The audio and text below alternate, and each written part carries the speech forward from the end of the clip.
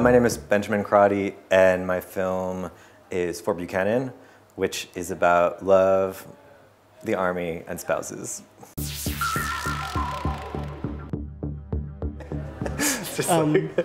Very colloquial, yeah, very smooth Sliding entrance. into it. And how did you get the idea for the movie to shoot a movie about, well, the partners of men that are in the army? Well, there's kind of like a short-term and a long-term answer. Thank you. I'm from Spokane, Washington, which is like a town of 200,000 people in Washington State. And there's a big Air Force base in that town. And when I was a kid, I was in this theater troupe that would perform on this base. And so when I was a kid, I was kind of intrigued by this Air Force base, because I guess they're the same in Germany, but in the US, there's like gates and everything's cut off, and there's also like the same kind of house, like everyone has the same house, and there's different schools and like shops, and so I was kind of like intrigued by this like little world, and then more recently, I was watching this like show on Lifetime TV, which is like kind of, there's like a soap opera set among like spouses of people in the army, so I was also intrigued by kind of like this more recent like cultural production around this theme. Yeah, I mean, what you're more showing than the world of the army is actually showing the world of the spouses that meet when the men are abroad. Yeah. So how did you get to this step then by this TV show? Was that the triggering idea? Yeah, and I think like, for example, I have two brothers who are in the Army Reserves, and like I myself am not in the Army, so I feel like I have a better understanding of like the domestic side of like the Army. And also the show interested me because like in the US, you know, like if there are two big industries, they're probably like Hollywood and the Army. So I think it's quite interesting like cultural production that is about the Army, like how they present it and things like that. So I think the show kind of interested me in that respect. It was kind of like a mix of like Sex and the City and like a show about the Army, because it's like a weird mix of entertainment and like patriotism in this show. Well, at the core of your movie, there's also a gay couple. The idea for that, did that come from the don't ask, don't tell rule, and the end of that? Was that any influence, or did that have any influence on making the movie? I think the movie, like in the movie, everyone's sexuality is treated as like very banal. Like there's never really any issues about, it's just like the way it is. So I think, people always ask me like when this movie's like set, and I think it's almost like ambiguous because obviously it's in a post don't ask, don't tell world, because like no one has any problems with this like couple. So I'm sorry, what your question was, just like if it was about? My question was if that had any influence on the movie. Yeah, I think it's definitely like a post don't ask, don't tell movie. Yeah, because I was surprised when you showed them in Djibouti. It was actually very obvious that it was a gay couple, but no one cared. Also, the other soldiers didn't care. And so I was asking myself if this was still realistic or if this was also a bit utopian. Well, I think it's also, like, for example, I don't know. It also gets into questions like, what is the end goal, like, of like acceptance? Like, is it to be like in the Army? like, because maybe it's like, you know, it's still, could have questions about that.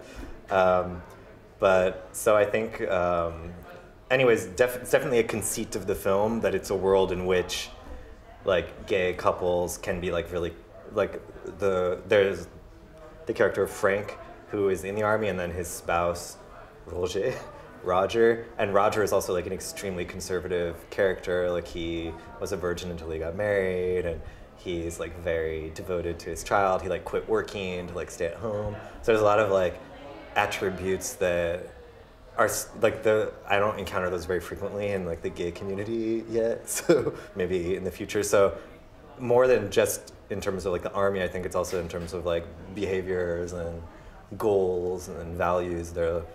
They're somewhat different for like the characters in the movie.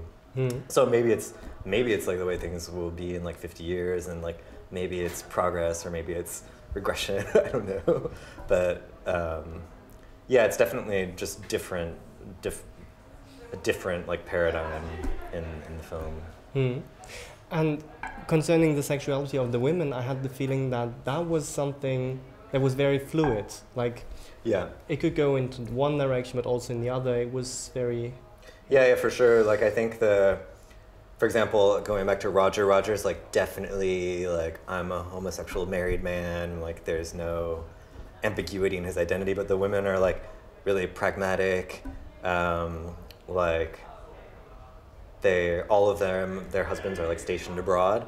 So, for example, there's a young Roger's daughter in the film. They all like they have like a competition, like who can seduce this girl. And I think it's mostly just like a very pragmatic, they like need to get some action, and like they live in a very remote community and she's there. So yeah, their identity is really, they just like make do with whatever is around them. You said that you are also showing conservative behavior, conservative values in the movie, and then on the other hand you have, for example, the fluidity of the sexuality of the women. In how far would you say that your movie is a queer movie?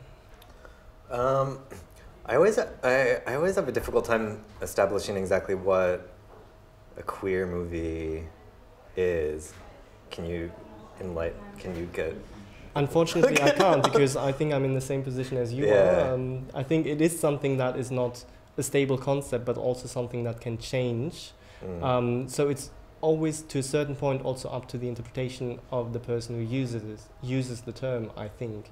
So my question rather is, would you say that it's okay for you to apply the term queer to your movie, or would you, in your understanding of the word, say no, it's not a queer movie?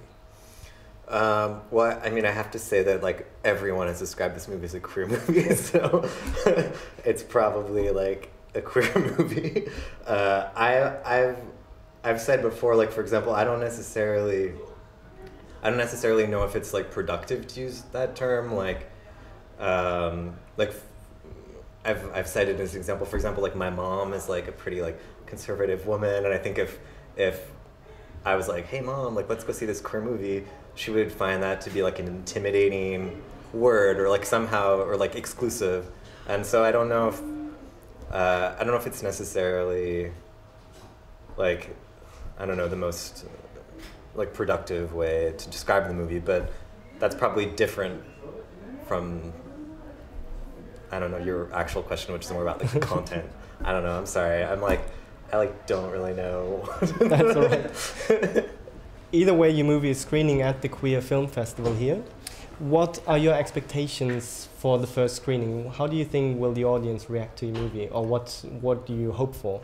Well, I'm actually pretty curious about the reaction, because it's only screened in one other queer festival, and which was in Ukraine, and it was I wasn't at that screening, so this is the first time I'll be showing it to like in a specifically like queer context. So I'm curious like what the reactions will be, because I think they'll probably be pretty different. And I think the questions will probably be more focused. Different from the reactions you had so far? Yeah, well, I feel like for people in a non-queer context, when they see any kind of queer content, they're afraid to criticize it, because they feel like it'll be like an anti-politically correct gesture. But obviously, like in this context, people will be very comfortable criticizing it. So I think people will probably be more comfortable having a critical discussion about the film, I'm guessing, which is great. Well, then I wish you a lot of fun here at the film festival, a lot of fun with the first screening and interesting discussions afterwards. Thank you. Thank you very much for the interview. Sure, my pleasure.